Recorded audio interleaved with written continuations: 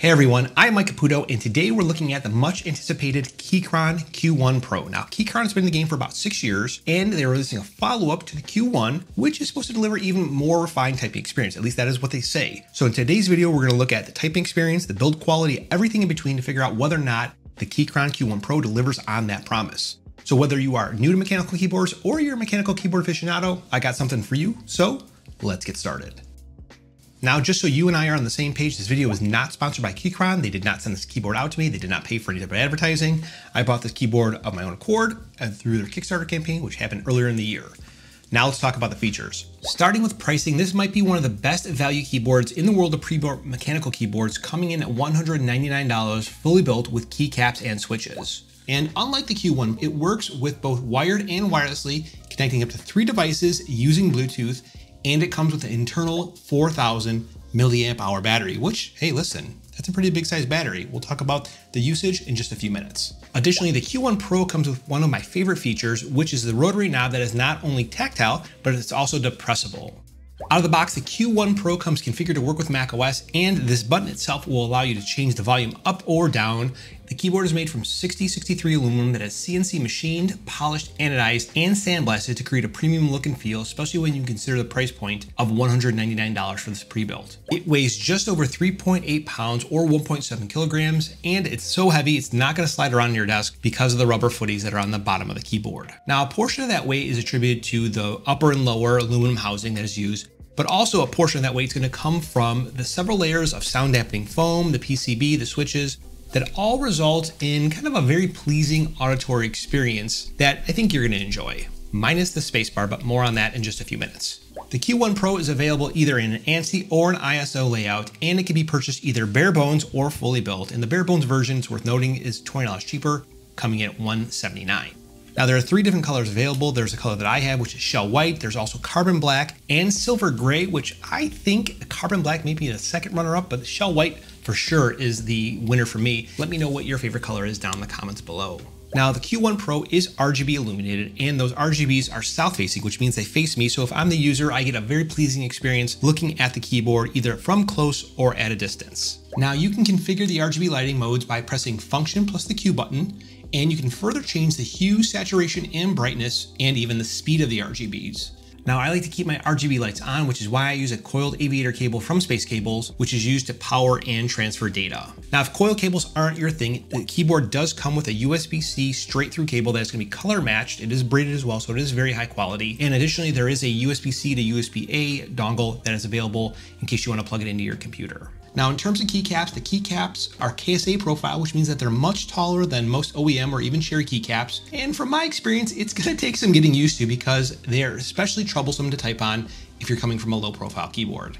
That is because the KSA profile they're spherical in design, and it just takes a little bit more to get used to. You're certainly going to have errors when you're typing if you have not typed on KSA profiles before. Overall, I find the design and the aesthetics of this keyboard very appealing. It does give me that 1980s retro vibe. It almost reminds me of an Apple IIe keyboard, which just reminds me of being a kid.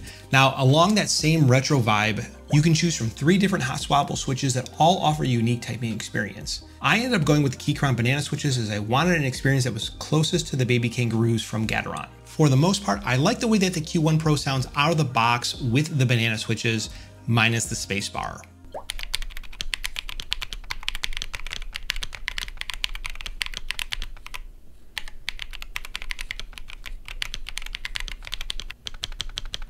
The spacebar is a little bit too pingy for my own personal preference, and I thought maybe to get a little bit better if I changed out the bananas for the baby kangaroo in the spacebar specifically. Let's hear that one.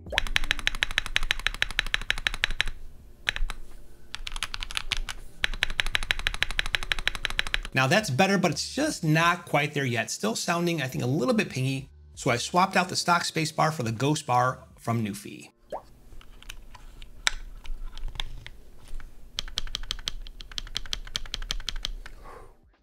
Now Now that is more like it. Now, depending on your personal preference, you may or may not like the amount of flex that is in the board when you are typing down. Because of the way that the keyboard is designed with the double gaskets, you certainly get a lot of flex in it. And if you look while I'm typing, you can see that the board is flexing while typing. Now, it wasn't too bothersome for me, and seeing that it is my first Keychron keyboard, I don't necessarily have a good basis of comparison.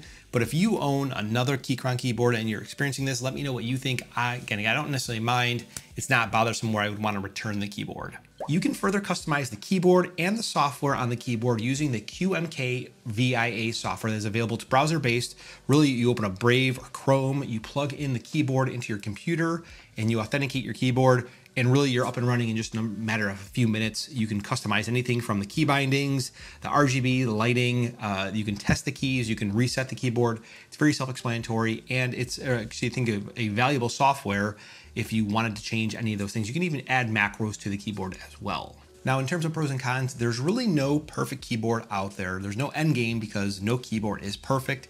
And that means that there's going to be something wrong or something that you might not like about it. And here are the things that I would consider when looking for a keyboard at this price point. At $199, this keyboard, I would say it's somewhat accessible where people can enter into the mechanical keyboard realm and get familiar with a keyboard that has high build quality, got great aesthetics, and I would say it's, very customizable. Second, I would say this keyboard is nice because it has global applicability because it's available in an ANSI and an ISO layout, and you can buy it either in bare bones or fully configured for $179 and $199 respectively. That means that whether you are someone who is familiar with mechanical keyboards or you are brand new to it, you can find a keyboard and find a configuration that should suit your needs. It does have the ability to customize the keys and the software using either the QMK or the VIA software, which I think is often overlooked for some keyboard manufacturers because the Mac is usually left out for some reason. I don't know why. But on the flip side, there are some cons that you probably should consider. One, battery life goes from 300 hours when you are using it with no RGBs on to about 90 hours when you are using with RGBs on. And that battery life, I would say, is probably less than stellar. So you really have to, if you like the RGBs, you really have to consider either A, using it plugged in, or B, having to charge it all the time, which might be a pain in the butt depending on what your setup is. Second thing is that there's no wireless dongle to use with this.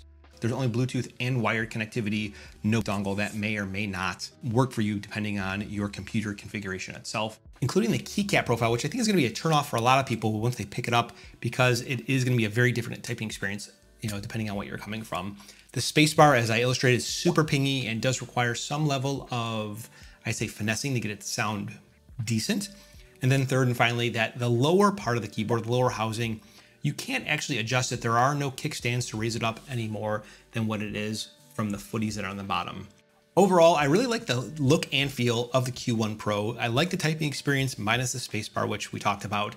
I do think that from, personally speaking, after using this keyboard for about 2 weeks, I do like the 75% layout. I do think that the directional keys are much more better placed than other keyboards that I've used in the past. They're not necessarily as compact and feeling as tight or as maybe claustrophobic, if that's the way of thinking about it.